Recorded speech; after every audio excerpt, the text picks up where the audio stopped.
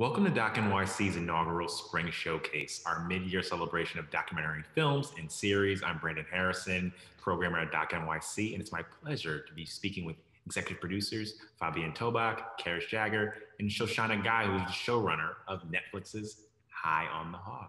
How are you guys doing today? Great. Good. Thanks for having us. Yeah, awesome. So I had the pleasure of enjoying watching all the episodes of the program and delving into information about the history of African-American food that I wasn't even aware of. And when I think about that, I think about how that began, and it makes me interested about that first meeting or that touching, that ET touch when you guys met Jessica Harris. Can we just talk about how that began and how that story started, and how did it feel to get her blessing? Well, it started way before we even met with Jessica. Karis and I are Los Angeles based, and it began with a friend of mine had sent the cover of the book to me and said, "Read this; it's going to change your life." And we sat down in one sitting and read the book and cried, and we're like, "We have to make this a series. This is a documentary series." So it started with emails initially, and we wrote an email to Jessica. And you know, it's sort of like in Hollywood, there's that hurry up, wait and see, or hurry up and wait.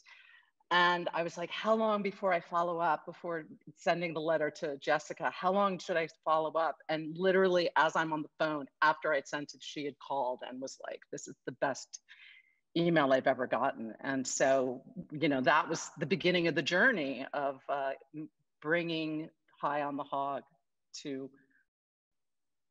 fruition.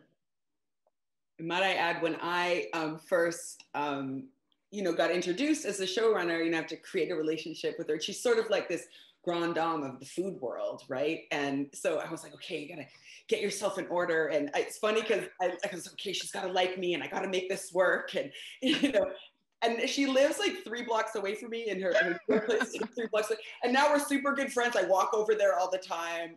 During the pandemic, I was like, come out, we gotta go for a walk. So it's funny now to look back on that. It's been a long journey. Wonderful. In that vein, what was it like that on set? It's like, I want you to present, be part of this visually. What was that moment like with her? I think Africa. Yeah, go ahead.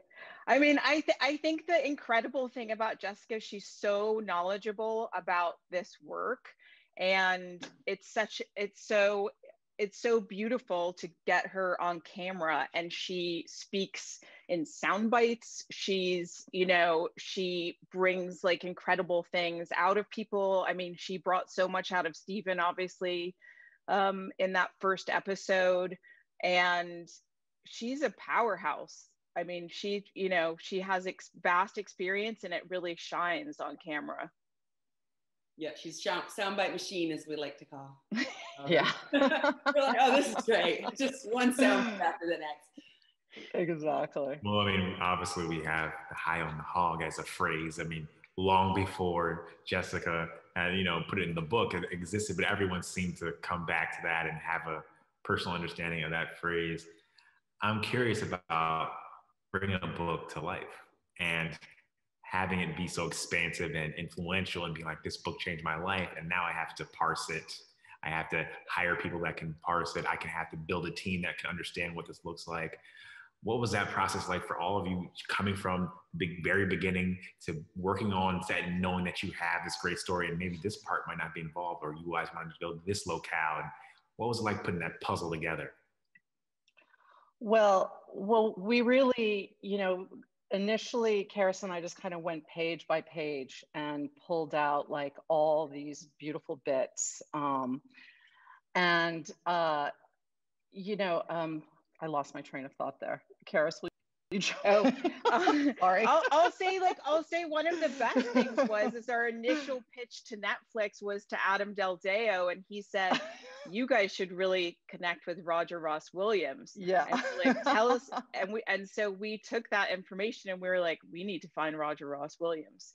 And believe it or not, we did. And then we came back to Adam and we were like, look who we got.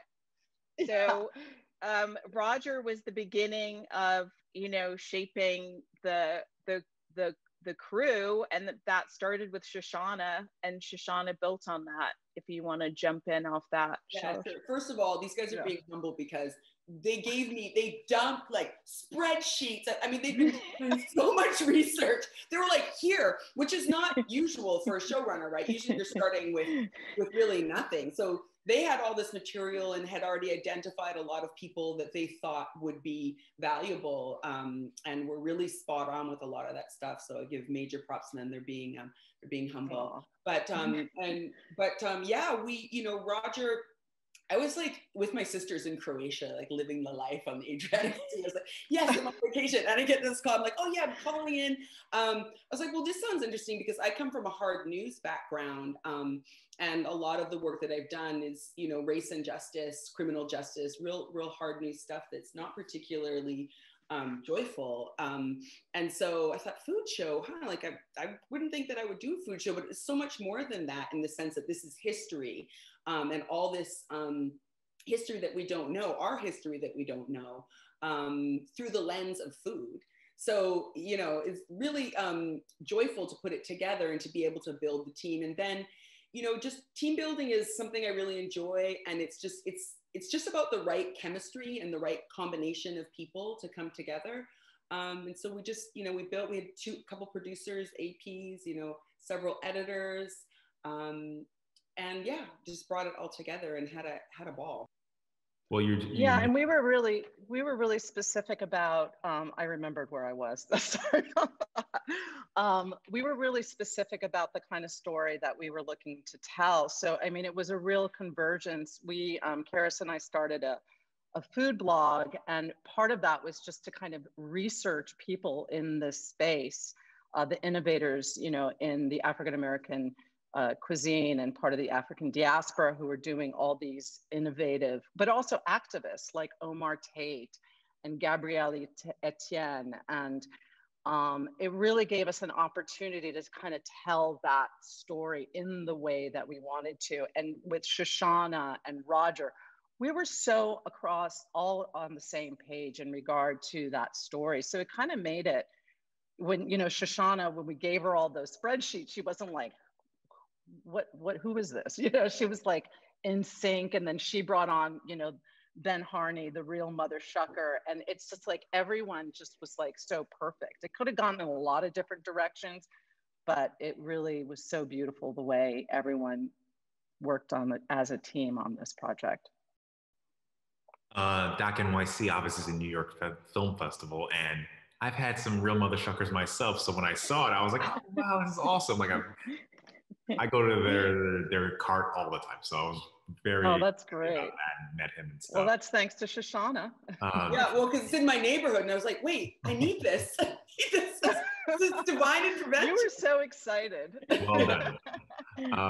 But with that point, I wanted to talk about the way narratively it's structured, because that episode in particular, I felt was very meaningful in telling, and you guys putting that story together. Because if you told me there was going to be a story about the history of African American food, I wouldn't think there was going to be an entire, not only episode, but a through line throughout the series about the skill and technique and all levels of this cuisine and what it is and what it can be and how it can be different.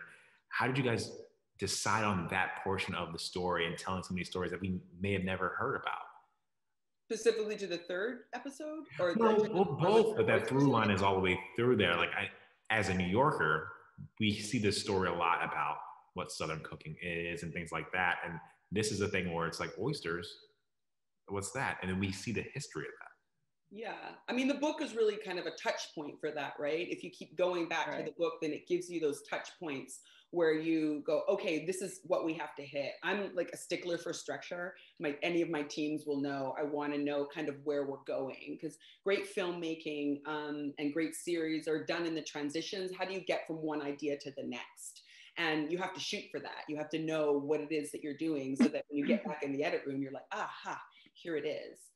So we kept going back to the book, and then what we would do is, the producers and I would create these outlines, and then we would kick them over to Fabienne and Karis. They would kind of look at them, you know, we would punt them back and forth until we kind of had this outline and all these points that we wanted to touch. And that's structurally sort of how we set it up.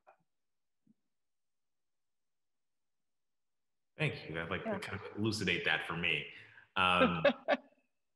Talking about building structure for Fabienne and Karis, who've worked on projects together prior to this, like, what does it mean for your work to have this project now and seeing where, you know, you've grown working on projects together and this one, how do you feel about it? You feel satisfied where this journey has taken you when you think back at, you know, you guys first started pairing up?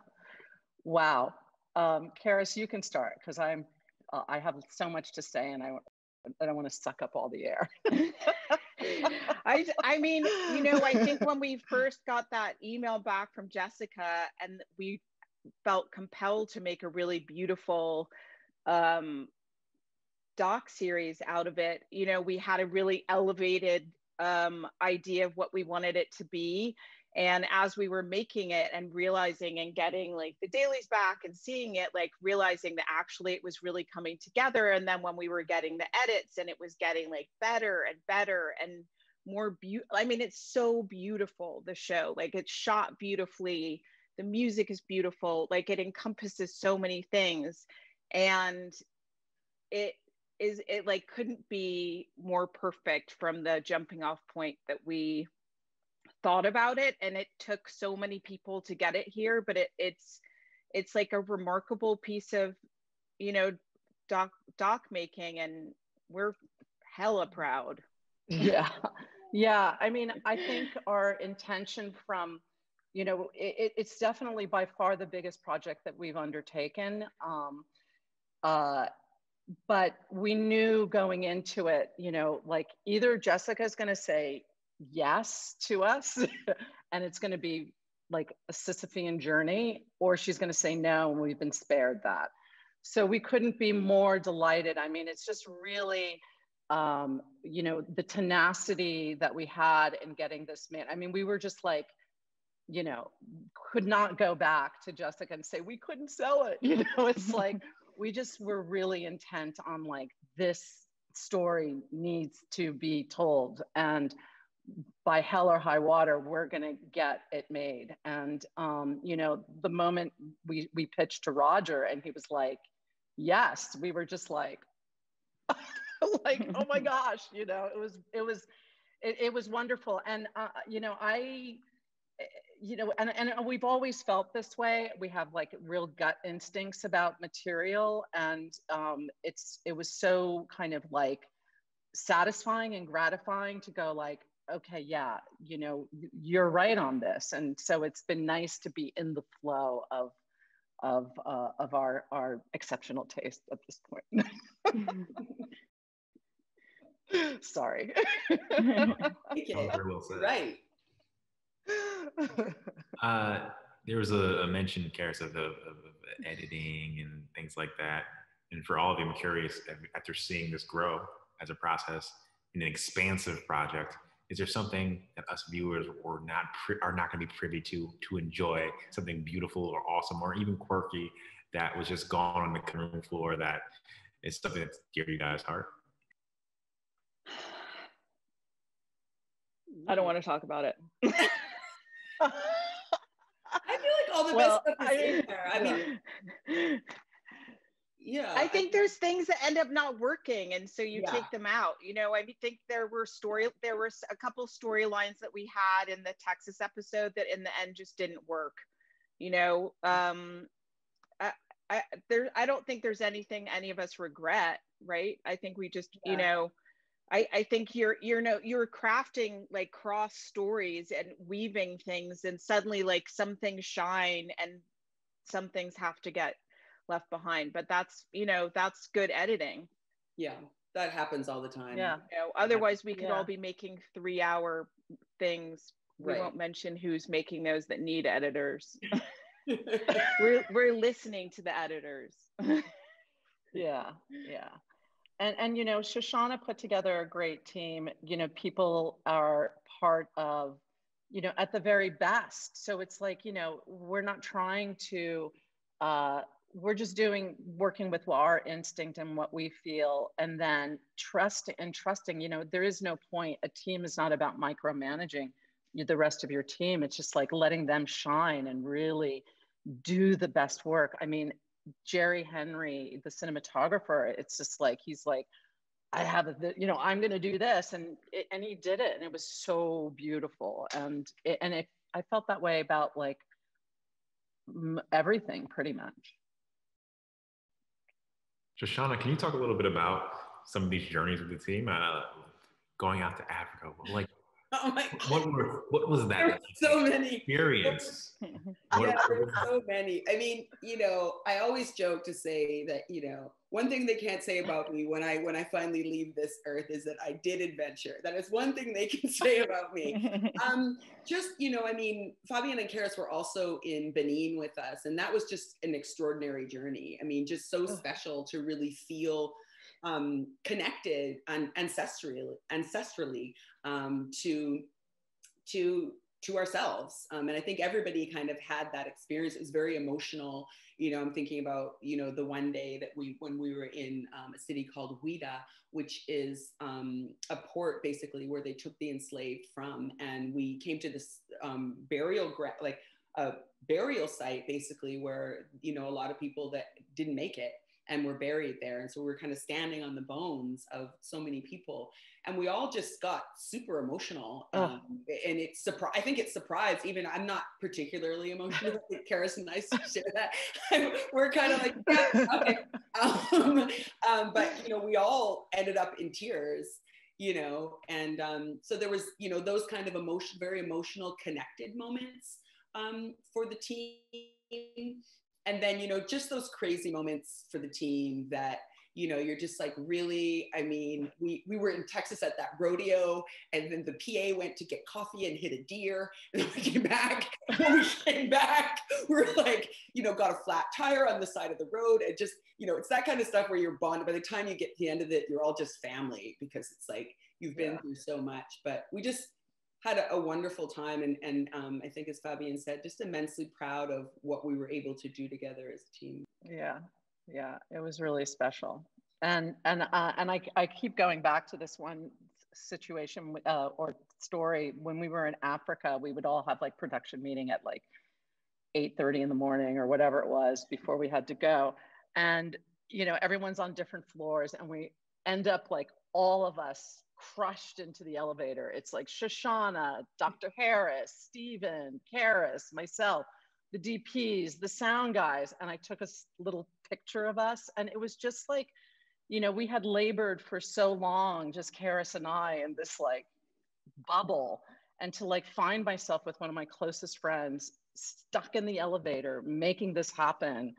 And it was just like such a transcendent moment of like the possibilities.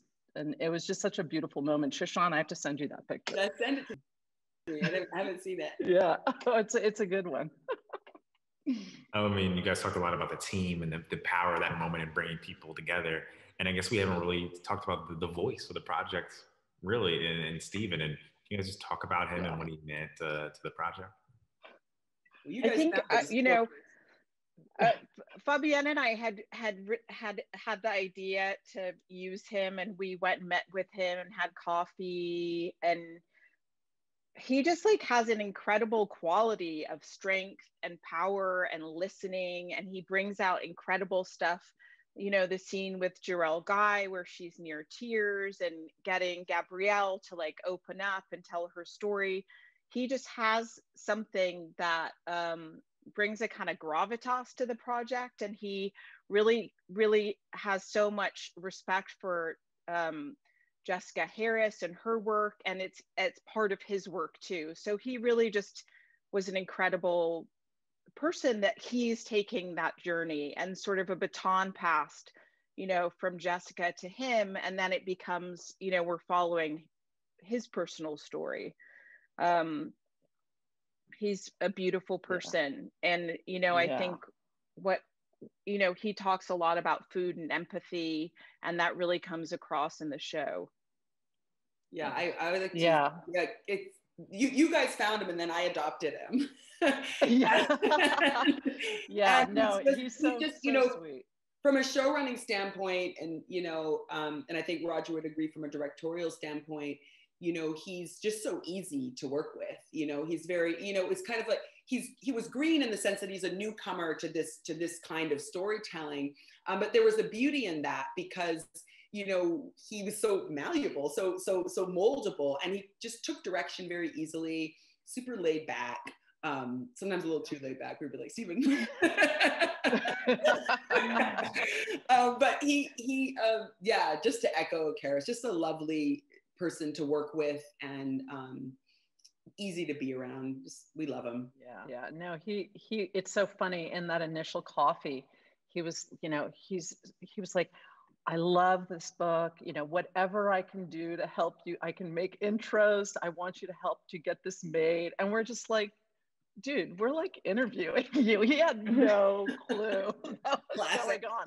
But that's classic Steven. And it's like, and that really comes across. He doesn't come off, as like, I'm taking you on this trip, it's really his journey, and that sweet intimacy really comes across. It's really lovely. So obviously this filmmaking journey didn't begin in the past year and a half, but what does it mean to sort of have this come out amongst an 18-month time of, I don't know, racial upheaval or reckoning? And what does it mean? Or does it mean something or feel a little more poignant for you guys? Well, initially, Karis and I had been working on, more lifestyle branded content. And and it was around the time of Ferguson with Michael Brown. And we were really, the kids were bigger, and we were really looking for something that we could sink our teeth into that was important. And, I think it was maybe 6 months, 8 months later that the book came across. And I was just like, here it is. I have a food background. Karis has a history background. It was just kind of like the coalescence of like things that are important to us. So I would love to say like we're late on this, but not a lot of stuff has changed since then. So it means a lot, and it feels really important. I feel like with all the racial injustices going on, it's like this is a bit of a little like corner of sunshine, to celebrate. And I'm, I think that's right. Like there's so, we're right now tending to just constantly be jumping and associating the Black experience with suffering and pain. And that is true of our experience, but what is also true of our experience is that we have contributed mightily to the very fabric of the country, and that we have offered so much joy to the nation, and in this case through food. And so I feel like an immense pride in being able to offer these stories to the world, and offer to lay down the fact that we are contributors on so many levels. And when you eat your mac and cheese, that's us. When you slurp your oysters, that's us. So I feel proud. Yeah. We pitch this as empowerment cinema, and like I feel like that's what it is.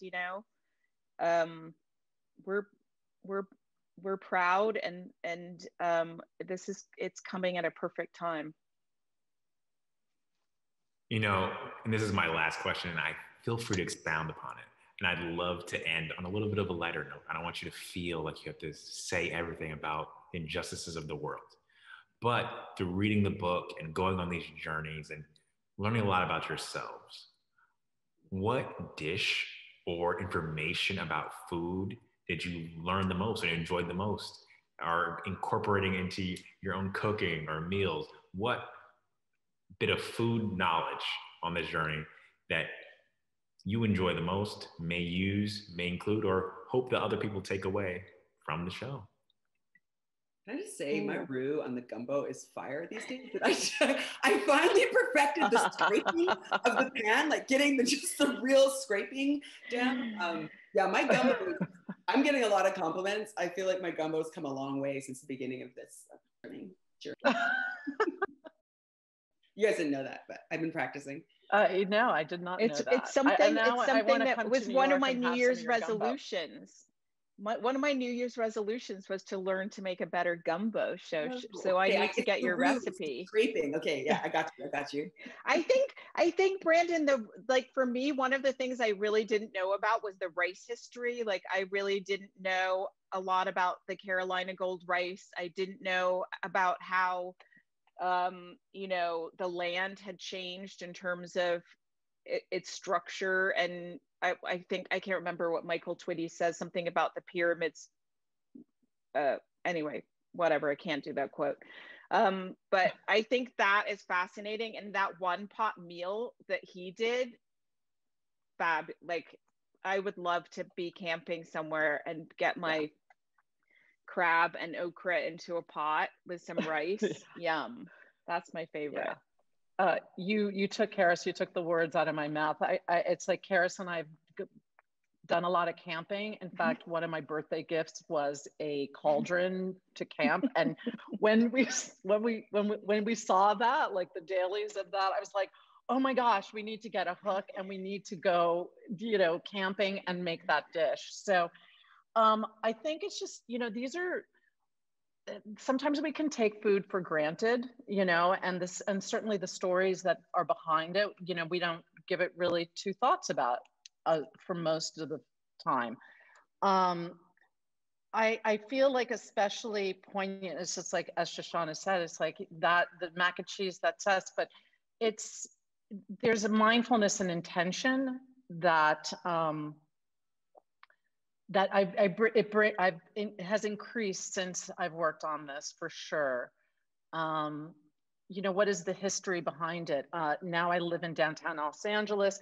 There's a huge Asian population, and I go to, and it's like there's a certain curiosity. It's like, it's not like just Chinese broccoli. It's gailin, and taking that time and intention to kind of appreciate or have that awareness with food, I think is something that I've taken away from the series, for sure. I have not made gumbo. It's the okra too. It's the okra. I gotta make some gumbo now. I'll go to the okra. Well, gotta saute it first, get that brokenness out. Yeah. Well, it looks like everyone has homework to make some gumbo. Yeah. Thank you guys so much for joining us on Spring Showcase. Fabienne, Karis, Shoshana, awesome, amazing work that I enjoyed thoroughly, and I'm sure everyone else will as well. Thank you guys for joining us today. Thanks for having us. Thank you so much. Thank you for having us, Brandon. Hi. Bye. Okay. Bye.